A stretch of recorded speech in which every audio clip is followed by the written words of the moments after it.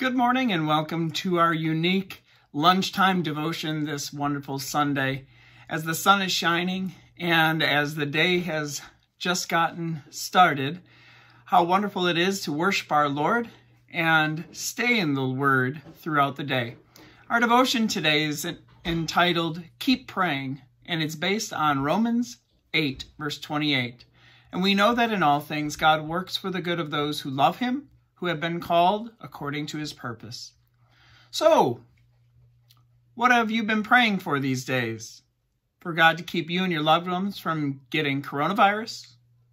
For God to end the threat of the virus so that people don't get sick or die from it anymore? And so you can stop losing income and pay your bills? Those prayers are appropriate because God invites us to pray. He says, "Call upon me in the day of trouble, and I will deliver you," in Psalm 50. But in the Lord's Prayer, Jesus also taught us to pray, "Your will be done." Why would you pray, "Your will be done," in these days when you are stressed about your future or of those you love? Because God has promised to bring good out of your suffering. The Apostle Paul reminds us of this in Romans 8, verse 28, when he says, "And we know that in all things God works for the good of those who love Him, who have been called according to His purpose." What good could God bring out of the uncertainty and anxiety caused by this virus? He could be reminding you that you need Him so that you rely more on Him and less on yourself for the things of this world. That would be good.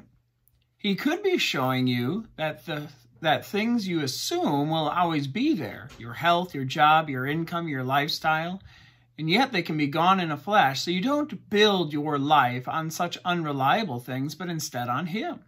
This would also be good.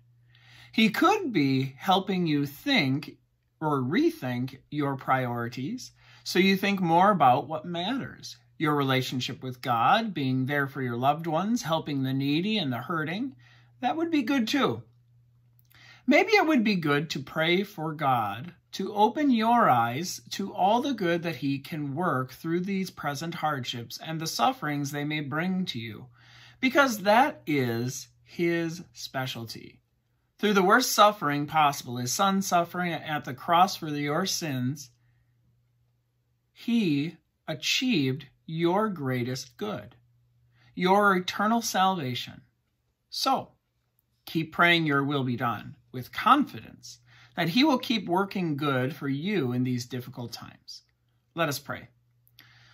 Lord, even as I ask you to protect my loved ones from me during this difficult time, I also pray that your will be done. Help me to trust that your will is always best for me. Amen. God's greatest blessings to you. Enjoy this beautiful day. Get outside, walk around, take a walk, do whatever you can to enjoy the sunshine. And then tonight, before you go to bed, tune in again as we seek comfort from the Word of God. God's blessings to you.